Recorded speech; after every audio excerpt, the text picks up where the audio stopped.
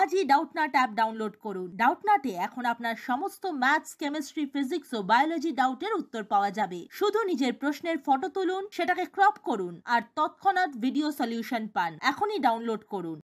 নমস্কার বন্ধুরা, ডাউনলোড আমরা স্বাগত জানাচ্ছি। চলে এসেছি সম্পূর্ণ নতুন একটি কোশ্চেনের সঙ্গে আপনাদের কাছে। তো বন্ধুরা, কোশ্চেনটা কি হচ্ছে দেখা যায়। কোশ্চেন বলছে কি যে what do mean by non inductive resistance coil. Non inductive resistance কয়েলটা কি সে সম্বন্ধে আমরা জানতে বলছি। ওকে, তো বন্ধুরা, নন ইন্ডাকটিভ রেজিস্ট্যান্স কয়েল সম্বন্ধে আমরা বলতে আমরা কি বুঝি, মানে কি যে এমন একটা ইন্ডাকটিভ রেজিস্ট্যান্স কয়েল, এমন একটা রেজিস্ট্যান্স কয়েল যার মধ্যে কি নন ইন্ডাকটিভ, মানে কি যার মধ্যে কোনো ইন্ডাকটেন্স থাকবে না। ওকে, সো লিখছি কি যে নন ইন্ডাকটিভ। ওকে, আগে প্রথমে আমি লিখে নিই, তারপর আপনাদেরকে বুঝিয়ে দেবো। ওকে, এ নন inductive, A non inductive resistance coil. Okay, a non-inductive resistance coil. Okay, the non-inductive resistance coil মানে কি? Non-inductive resistance coil is a resistance which has no inductance. Okay, resistance is a resistance which has no inductance. Is a resistance which have no inductance. তো which has no inductance. বন্ধু, এটা তো আমরা কোশ্চেনটা পড়েই বুঝতে পারছি না। যেমন নন ইন্ডাকটিভ মানে কি, এমন একটা রেজিস্ট্যান্স থাকবে, তার মধ্যে কি তার মধ্যে কোনো ইন্ডাকটেন্স থাকবে না, তাই তাকে বলা কি তাকে বলা হবে নন ইন্ডাকটিভ রেজিস্ট্যান্স কয়েল। তো এই ধরনের রেজিস্ট্যান্সগুলো কি হতে বন্ধু, যেহেতু নন ইন্ডাকটিভ, তাহলে কি তাহলে এই জন্য আমাদের কি নিশ্চয়ই হাই ফ্রিকোয়েন্সি দরকার হবে, তাই তো। তাহলে আমরা কি লিখতে পারি কি যে resistance R required high frequency. Okay, resistance are required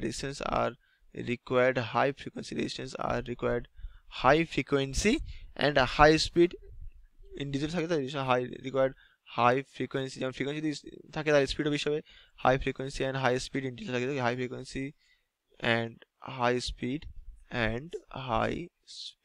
in digital circuit. Okay, and high speed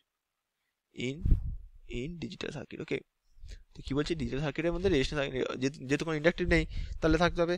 বন্ধুরা, আর কি আমরা দেখতে পাচ্ছি, আর আমি যেটা এখানে আপনাদের ছবি দেখাই, তাহলে আপনারা ব্যাপারটা ক্লিয়ারলি বুঝতে পারবেন। তো এখানে আমি আপনাদের জন্য একটা ছবি এঁকে নিয়েছি।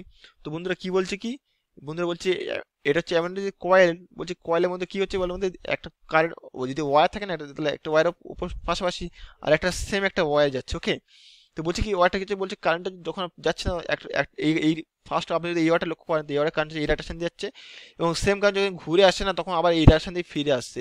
ফলে কি বলে, পাশাপাশি যখন দুটো ওয়ার আছে, দুটো ওয়ারের মধ্যে কারেন্ট ডাইরেকশন যখন অপোজিট থাকে, তার মধ্যে তাহলে কি হয়, তার মধ্যে তার ম্যাগনেটিক ফিল্ড জেনারেট হয়। তাহলে ম্যাগনেটিক ফিল্ড কি এক অপরকে ক্যান্সেল করে দেয়।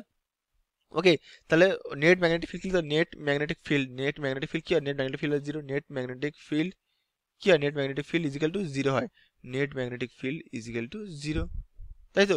কারণ কি, কারণ যেহেতু দুটো অপোজিট ডাইরেকশনে কারেন্ট কয়েলের মধ্যে দিয়ে ফ্লো হচ্ছে, তাহলে কি যেহেতু দুটো পাশে একদম খুবই ক্লোজলি থাকে না, তাই কি হয়, তাই দুজনের মধ্যে যে একে অন্যের তৈরি ম্যাগনেটিক ফিল্ডটাকে ক্যান্সেল আউট করে দেয়। তো আমরা তাহলে নিচে লিখতে হয় কি, যে আমরা নিচে ওই জন্য আপনাদের জন্য সুবিধার জন্য লিখে দিচ্ছি নিচে এখানে, যে কি, যে the magnetic field generated by each other, the magnetic field generated bye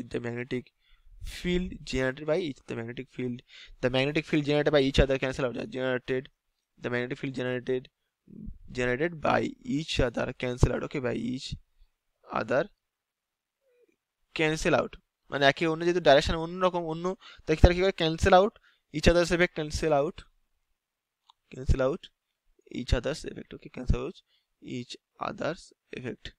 okay, একে অন্যের যে এফেক্টটা, ম্যাগনেটিক ফিল্ডের যে এফেক্ট, সেই এফেক্টটাকে কি করে ক্যান্সেল করে।